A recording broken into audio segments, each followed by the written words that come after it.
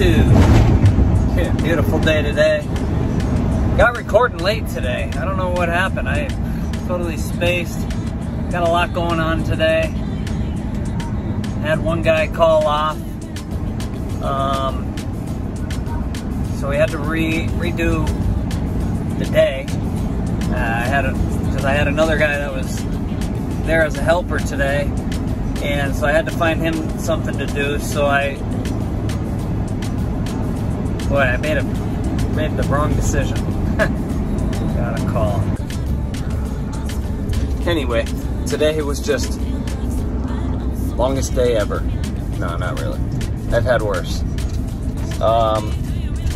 Had a lot of things go wrong today, but a lot of things went right too. So first of all, employee call off. That's always a interesting one, having to try to move scheduling around. Then we had the water heater, which went wrong. I had my guys out on the water heater today because I had to get something else set up, and three things were kind of funky with the water heater that just were unexpected. You know, I was able to figure them out, but I'm a master handyman, so I can pretty much figure out anything. You know, with enough time and research. I've got tons of experience, and I'm not afraid to dive in. So I don't say that to brag, I just say that because it's an amazing skill I've been gifted with. And anyway, I got it all figured out.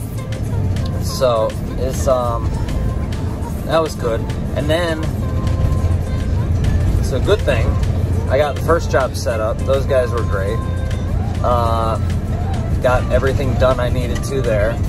Then after the water heater, I was able to make it to the office, catch up on some paperwork, which was amazing, because that was my biggest goal for yesterday, was to try to break free of the job sites and get to the office. I did. Next bad thing that happened was the van broke down. Transmission just completely gone, I think. So I had to have that towed. My mechanic's gonna get on that in a couple weeks. You know, luckily I bought that spare van a couple weeks ago, so shouldn't slow us down, thank God. And another great thing was I got to hang out with Izzy, do a little welding with him yesterday. Bad thing, welder broke. So, it is what it is. It was overall, it was a day. We survived it, and thanks.